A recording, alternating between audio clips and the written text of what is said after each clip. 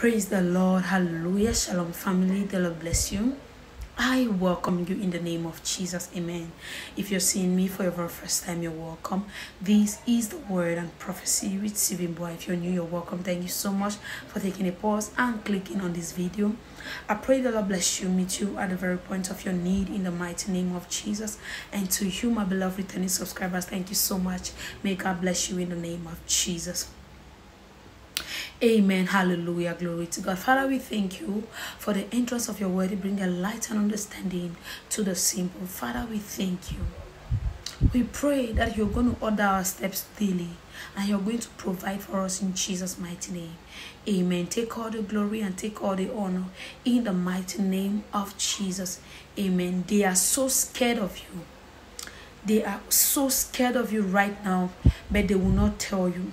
They know that you've discovered their plans or you've discovered what they have been doing to you, but now you are just silent because you don't want to take any rapid decision, because you are somebody that takes a lot of time before you take decisions, and now they are so scared of what might happen. They are so scared if you've actually known the real truth or the full truth, and they are so scared of what you can do to them or what you want to do with them.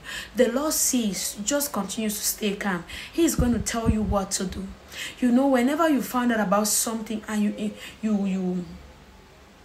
you get provoked by it and they believe that you're going to do something rapidly, but now you have been so quiet and they are so scared. You know, somebody that is quiet, whenever they are right, you just get so scared because of what they are about to do to you. I want to pray that God is going to give you a calm spirit and a calm heart, and God is going to tell you how to manage this situation in the mighty name of Jesus. I pray for you in the name of Jesus, by the blood of Jesus. May God help you to manage all this situation in Jesus' mighty name.